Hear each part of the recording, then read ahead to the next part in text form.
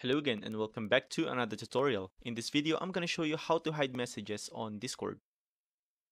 If you're new to the channel, please leave a like and consider subscribing. So without further ado, let's jump right in. Okay, so first things first, go to your Discord. And then on the chat box, in order to hide a message like this, type this special character twice at the beginning and also at the end of your message like this. And when you send it, as you can see, it is hidden. And to reveal it, just tap on it and it will reveal the message. Well, I hope this one helps. See you guys on the next one. Thanks for watching.